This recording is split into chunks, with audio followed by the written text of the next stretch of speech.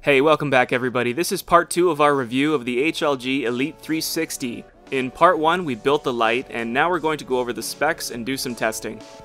Okay, let's talk specs on this thing. The Elite 360 kit is rated as equivalent to a 600 watt HPS and offers a full spectrum customized with white, 630nm red, and 660nm deep red. It's suitable for both veg and flower and will veg a 4 by 4 space, and flower a 3 by 3 or 2 by 4 space. System PPF efficacy is rated at 2.04 micromoles per joule with the waterproof covers on, or 2.19 micromoles per joule without the covers.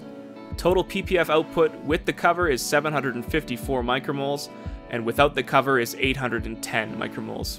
The white chips used on the Elite QB96 boards are LumenLED 5050s, and the reds are luminous SST10Rs for the red ones and SST10DRs for the deep reds. Ingress protection is rated at IP65, which means it's totally protected against dust and it's protected against low pressure water jets from any direction.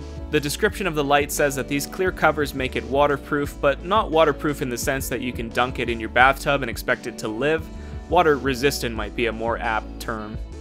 Now for some testing. After running the light for an hour to let it heat up to a normal operating temperature, I checked the voltage and the current. I found the voltage sat around 106.9 volts and the current was at 2.75 amps, which means the total output power was 294 watts. The light pulled 328 watts from the wall, so it was running at 90% efficiency. The temperature of the heat sinks were 59 and 60 degrees Celsius. The case of the driver was between 51 and 52 degrees Celsius. For Ppfd testing, I used my Apogee SQ500 sensor and a Fluke 287 multimeter. I took 45 measurements over my 2 by 4 grow tent space at heights of 24 inches from the light to the ground and 18 inches from the light to the ground, sealing the tent up for each measurement. On this chart, measurements taken at 24 inches are in blue and measurements at 18 inches are red.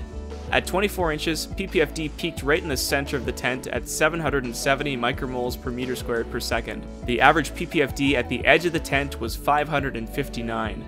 The four corners averaged 472 micromoles per meter squared per second. The average across all 45 measurements at 24 inches was 619 micromoles per meter squared per second. At 18 inches, Ppfd peaked beneath each light rather than in the center at a high of 900 micromoles per meter squared per second. The outer edge averaged 589 micromoles and the corners averaged 505 micromoles.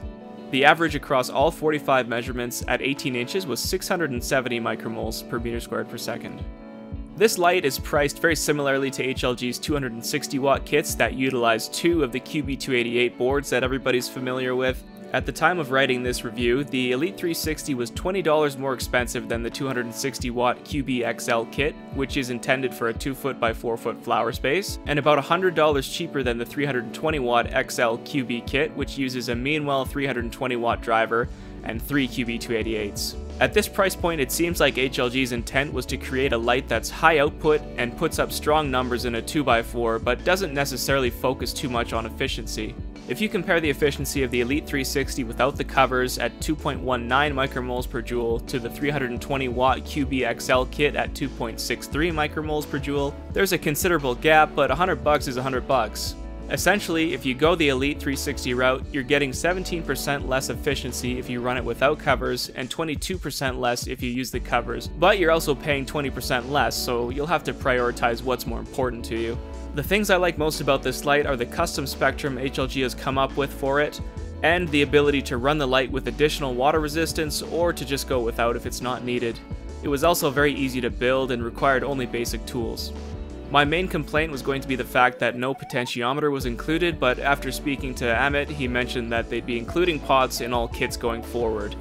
Maybe they'll also be so kind to toss a few more zip ties into the kit as well, just because a single zip tie doesn't leave much room for error, and it's always nice to be able to dress your cable with a little bit of flexibility. Like all the DIY HLG stuff, there were no instructions to follow to build the kit, but I didn't find it difficult to figure it out and got it together pretty damn quickly. All in all, this thing does really well in a 2x4 and is a great option for the grower who's more concerned about budget and less concerned about maximizing efficiency. As always, thanks for watching, and please consider subscribing if you're looking for more DIY LED grow light content, And check out our forum too at ledgardener.com/forum to chat with other LED nuts about your build. See ya.